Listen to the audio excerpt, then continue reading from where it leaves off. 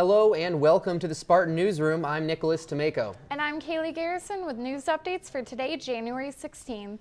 School systems all throughout LA are having difficulty getting kids to attend school due to the teachers' strikes taking place. Over 30,000 teachers are currently on strike due to the lack of pay and large class sizes. United Teachers Los Angeles said over-testing and racial justice have become issues as well.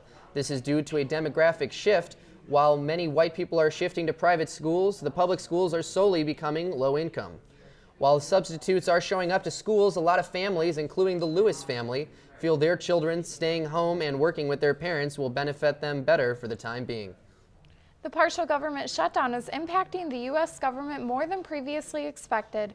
More than 800,000 federal workers are working without pay, including TSA, the FBI, and the Coast Guard. The Council of Economic Advisors said economic growth is cut by 13 percentage points every week.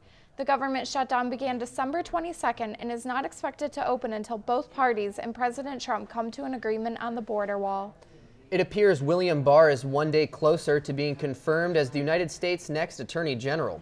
Day one of the confirmation hearing saw Barr directly stating that Robert Mueller is not involved in any sort of witch hunt. That focus narrowing on day two, where the question seemed to be whether or not Barr would allow the Russian probe of the 2016 election to continue. Despite Barr previously doubting Mueller's theories, he has since stated that he won't interfere. The Republican-nominated Senate expected to confirm Barr by the end of January. Prime Minister of the United Kingdom Theresa May faces a no-confidence vote following the rejection of her plan to leave the European Union. Parliament rejected the deal in a 432 to 202 vote, the largest defeat ever for a sitting British government.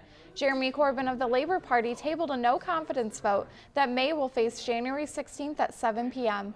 The UK has 72 days to ratify a new Brexit plan or risk leaving the EU with no deal at all. The UK can also cancel Article 50 of the Brexit process to remain in the EU. The Special Olympics Winter Games kicked off at the Bittersweet Ski Resort in Osago, Michigan on Tuesday. Over 200 athletes from southwestern Michigan competed in several events, including snowshoeing, cross-country skiing, snowboarding, and downhill skiing. Winners from the events will advance to the State Winter Games at the end of January in Traverse City.